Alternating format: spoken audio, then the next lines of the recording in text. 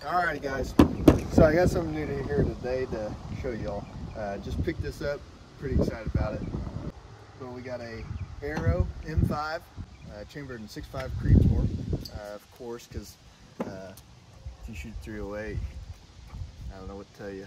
So the AR-10 pretty generic here, nothing too crazy. But what I really wanted to show you is this Atlas Bipod here. So I picked this up from a local gun shop.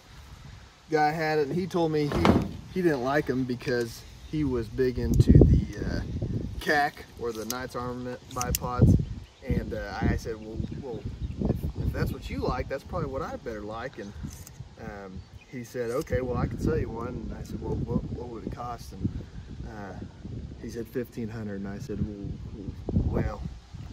So there's the V8 model, which is kind of their low end, if you will. And the V8 model, this leg here rotates, whereas this next one, I think they call it actually a PSR. It's different grade aluminum, and it's got this slot or this channel cut out in the leg.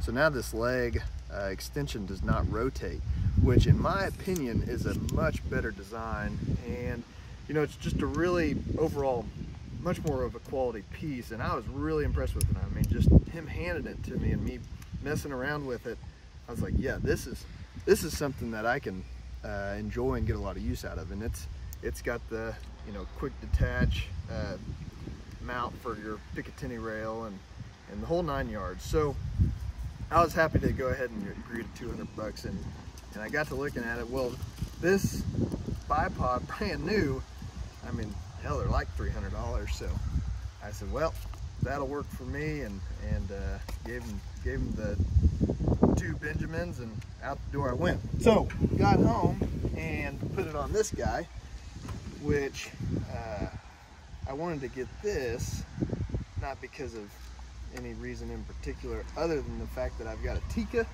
in a 6.5 Creedmoor. It's the Tikka T3X, and it's got the Vortex PST, you know, Gen 2 526x50, I want to say is what it is.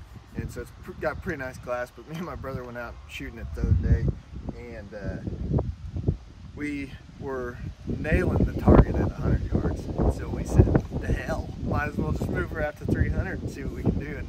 And what was it, 47 rounds later, we didn't hit it one time. And I think, since that was the first time of us ever shooting long range, they've got this adjustment on the side here. They call it parallax adjustment. And I don't think we had that adjusted right, because the target was blurry, but you could see the trees and stuff clear as day. So I wonder if that goes back to that. The scope and the target are on 2 different planes. So anyways, I bought this gun, and I'm gonna put a the new scope that everybody's going crazy about. It's the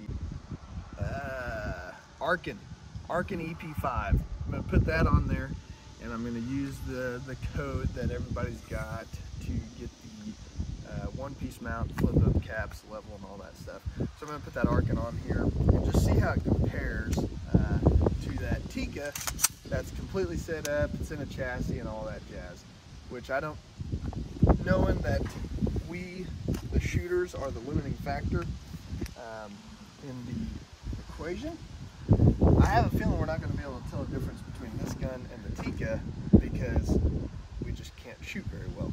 But gonna get some ammo, load it up, and see if we can shoot it. But anyways, the point of this video was to show you that Atlas Bipod and how I'm really impressed with it. And if you've got a chance to buy one, do it. Don't go with the V8, go with the PST, because it's just a much better quality of the build. It really feels sturdy, and it'll last you a long time. As long as the gun will last you, this Atlas Bipod will last you that long and longer. So hopefully we'll get out in a few weeks and shoot both of these, and I'll kind of compare and contrast the bolt gun versus the semi-automatic Aero AR-10. So that's it. That's all I got for y'all.